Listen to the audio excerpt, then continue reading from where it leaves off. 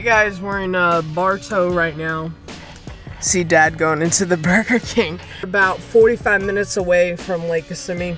I don't know how much I'll be able to speak during these vlogs because I'm busy. I mean, it's just Dad and I, so there's a lot of work to be done and I don't always have time to like commentate and talk. So I apologize for that in advance if I do a lot of just music over it or just, you know, no dubbing or anything. Basically how this will go is tournament is on Saturday, like I was telling you guys, so we will basically be pre-fishing today and then fishing the tournament tomorrow. Yeah, so quite a few videos coming out from this trip. Be a lookout for those and everything. And we're gonna eat some junky breakfast right now because you're road tripping. That's kind of the American way, right? You gotta have junk food when you're road tripping. Also, we got 2 new power poles on the boat, so I figured that was really cool to show you guys that you saw that one video, so I'm really excited. We got 2 blades, and they're really sharp looking, and we're very fortunate to have. So they're a great company, of course, great product, and got to use the original. This is our first time having 2. We have, you know, a couple bay boats, a couple inshore boats, and this is our first time putting 2 power poles on the boat, so we're really excited to see how that works. And people are going to work. It's kind of a little bit traffic actually, but we're gonna go ahead and run to where we caught fish the previous day, and then we're gonna go ahead, or the previous pre-fishing event, and then we're gonna try to find some other places. So we'll see y'all at the ramp.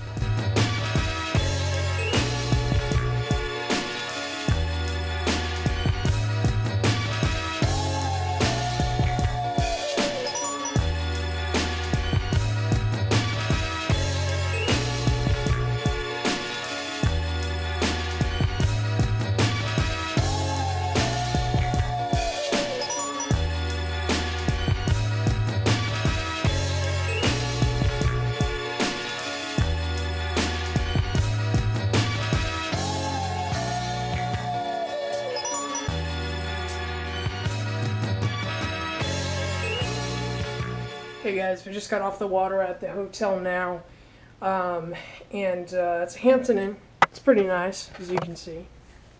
Got a nice view of a parking lot. It says, caution alligators. Maybe we can catch our bass out of that lake. One of the nicer hotel rooms I've stayed at for one night. We got it at a pretty good rate, but it's around 1 o'clock.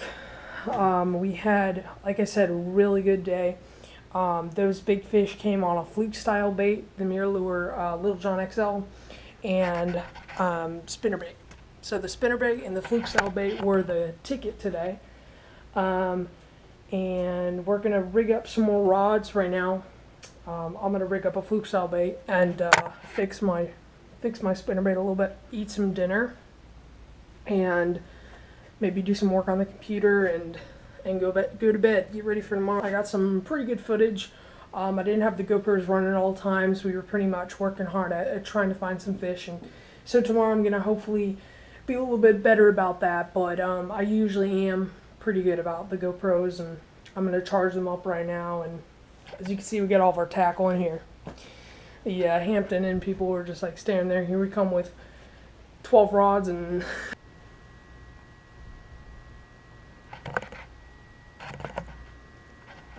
choose this bed. Not near the explosive lamp. We're kind of in the middle of nowhere though, so there's really nothing to do but rest, which is good. It'll force us to get some sleep and rest up for tomorrow.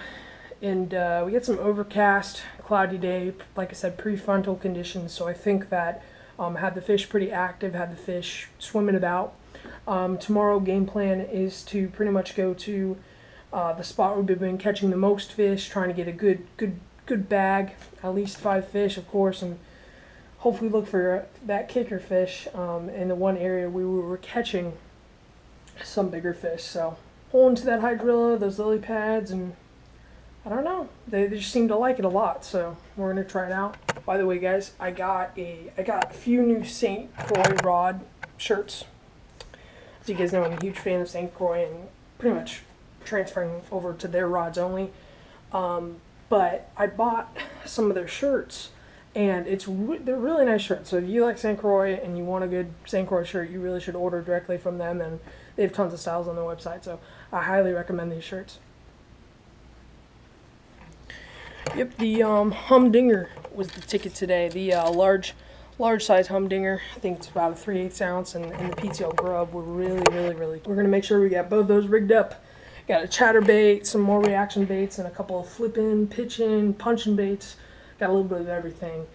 A lot of grass, a lot of cover on this lake, so we've got a lot of weedless setups and search baits that are weedless. So yeah, not a crankbait trip. So I'm gonna get to setting up, and we'll see you guys later on, and we'll see you tomorrow.